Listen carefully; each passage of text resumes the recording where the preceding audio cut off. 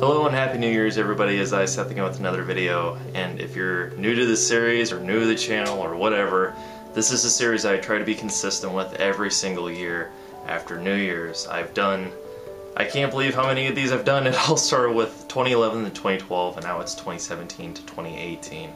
It's kind of crazy to think about how many of these videos I've done, but I always try to be really consistent with these videos because this is kind of like a video series for myself to kind of recap and look back on, to kind of bring you all along for the ride with my journey in life and everything that kind of goes on my end of the spectrum. So what exactly am I going to talk about in this video? Well, what this series is about is me talking about the previous year that just happened, so in this case 2017, and talking about my thoughts, hopes, dreams, aspirations, and everything coming up for the new year that's coming, which in this case is 2018. So as of recording this, it is about 2:30 in the morning, right after New Year's. So New Year's just happened several hours ago, and I just kind of do this because I kind of want to get everything fresh and kind of start the new year this way and just kind of give you guys my immediate thoughts happening. It's just some kind of weird little tradition I've done, and there's only been a couple of years that I haven't done it this way because of other reasons that happened, but yeah, so let's go ahead and start the conversation and the topic about 2017. So every year I always kind of feel like I don't know what I'm going to talk about, and this year was no exception. I'm like, what am I even going to say about this year that just happened? And as I kind of rehearsed it to myself and kind of thought back about what I was going to say, at first I didn't think there was going to be a lot of things to say, but honestly there was a lot that happened this year. It was a pretty crazy and hectic year, and I feel like it just started, but it's already over, and so I feel like I didn't really do a whole lot. I felt like I was so scared at the beginning of last year, and I feel like last year was kind of the same thing where I didn't really have much to say, and there wasn't really much that I felt like that there was needed to be done, but it was going to be a crazy year anyways. It's really hard to explain my thought process behind it, but thinking back on it, there was a whole lot of stuff that happened. There was a lot of huge things that happened, and trying to think back on it all, it was just like, wow, it happened so quickly, it just kind of ran by in front of me. So what were these huge, amazing, spectacular events? Well, the year started off once again with me going to school, as I have been doing, and I ended up not graduating at the time that I thought. I thought I was going to be done in the spring, but it turned out I had another semester to do after that, and the crappy part was I only had about 5 semester hours to go, so I ended up taking a couple of 1-credit-hour classes, as well as my final graphic design course I needed in order to graduate with my degree in informatics. So the whole big thing that happened leading up to the end of this year was I finally graduated. Every year I've had one of these videos. That's been a big problem that's kind of plagued my life a little bit, is am I going to be going back to school? How am I going to get through school? School is stressful. School's great. I can't wait to go back. It sucks being here. And it's incredible to think that ever since I started this series, I've kind of just always been in school. But I'm finally done. It's finally over with.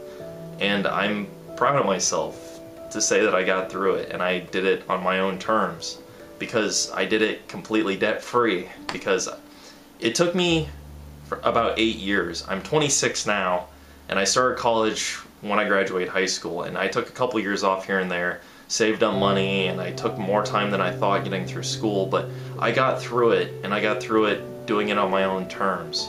And it's crazy to think that I'm through school finally. It's almost still surreal that I can't believe it, because it's been something I've been in for so long.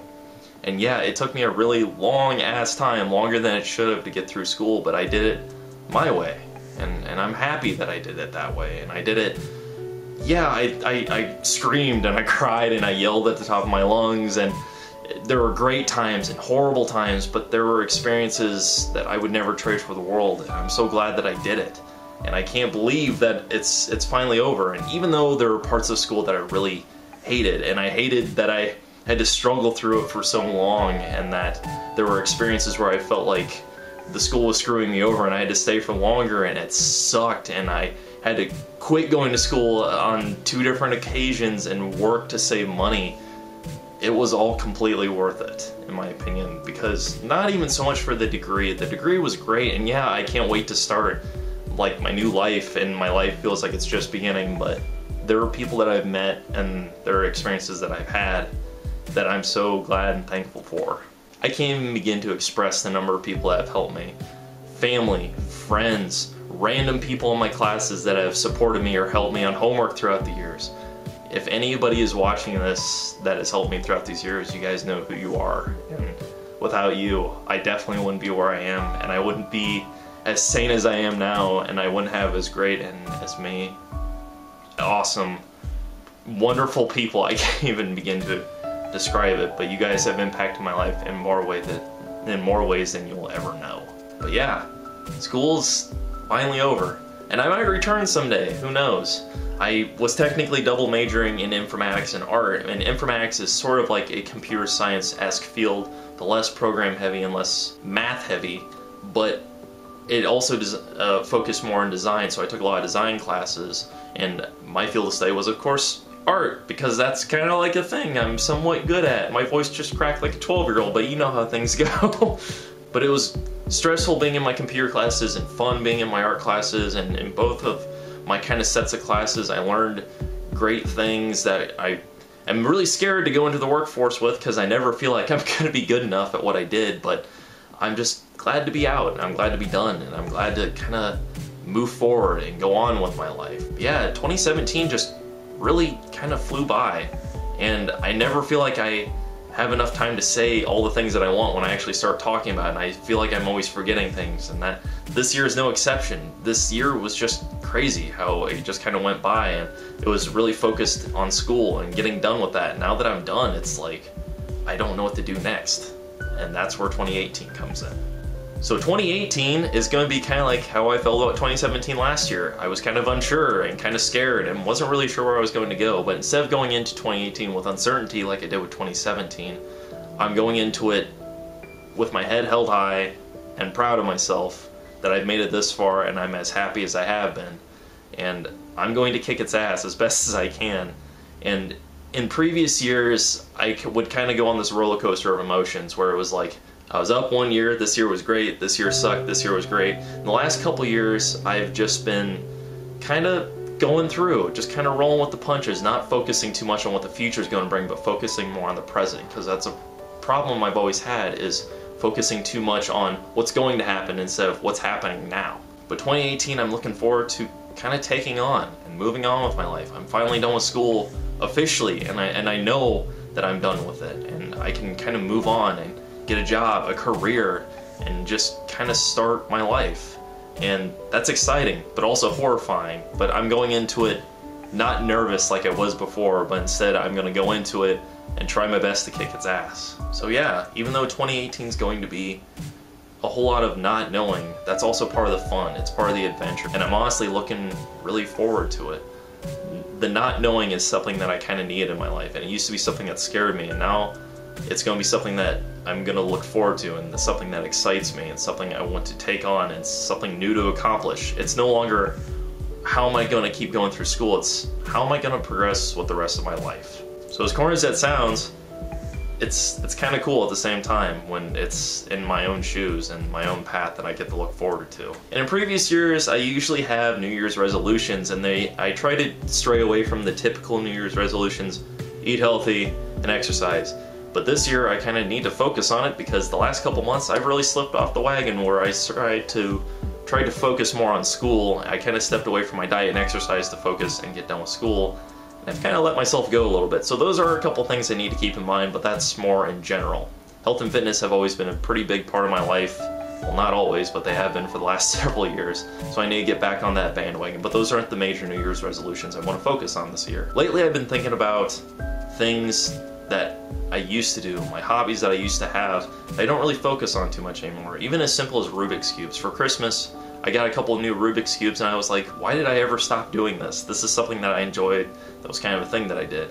It's the same with my YouTube channel. I really, really miss YouTube, and I've almost kind of lost my passion for it because I don't get to make the videos that I used to make, which are spray paint tutorials and helping people, and my channel's kind of reflected that. My videos slowly become stagnant and not really growing as much as it used to be, and I want to return to that, and I hate not being there, and it's just something that I love that I miss. Same with martial arts. I did martial arts years ago and I had to stop because of school, and a couple of the 1 credit hour courses I needed to take this last semester, one was a kickboxing class and one was Brazilian Jiu-Jitsu, and it made me realize God, I miss this so much.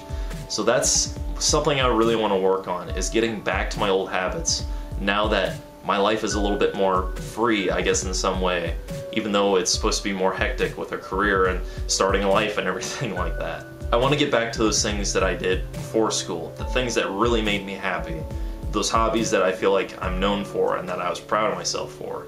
I want to get back to those things. Another one that's kind of off topic and random, I want to swear less. Anybody that knows me in real life knows that I cuss quite a bit, probably an unhealthy amount, and that's something I kind of want to cut back on. As ridiculous as that sounds, I want to cut back on cussing. I don't have too many bad habits. I try to eat relatively healthy, except for the last couple months. I try to exercise. I try to have, you know, I try not to drink or smoke or anything. I don't really do either of those things at all. I don't know why I said I don't really do those. I don't do them at all.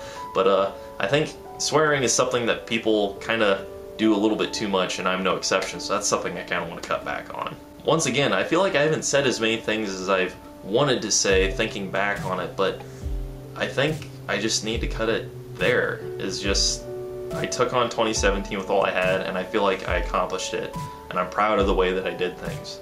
In 2018, I hope to be the same way. I don't want to have these roller coaster emotions like I have in previous years, and I feel like I was working towards a goal and I accomplished it, and now it's time to accomplish another goal, and I'm really looking forward to it and excited. I'm scared at the same time because it's uncertainty, but I really can't wait to see what 2018 has for me in this next big step in my life. As always, I want to thank everybody for watching. Thank you all for staying around for the laziness that is my YouTube channel of not uploading as much, but hopefully you guys kind of understand where I'm coming from. And as always, just Happy New Year, everybody, and just thanks for sticking around. I hope you all have a happy and safe New Year, and let's all take on 2018 together. Thanks.